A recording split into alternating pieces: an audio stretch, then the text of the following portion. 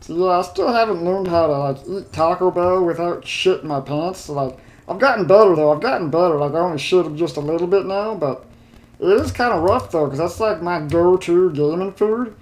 And so yeah, I'm not gonna not eat it, right? But like, when you shit your pants in the middle of a grinding session, like, you're kind of just stuck, sitting in that stink 13, 14 hours because you can't take a break or change your pants. You gotta get them levels, you know what I mean? So yeah, that's just one of them things, but I figure it out.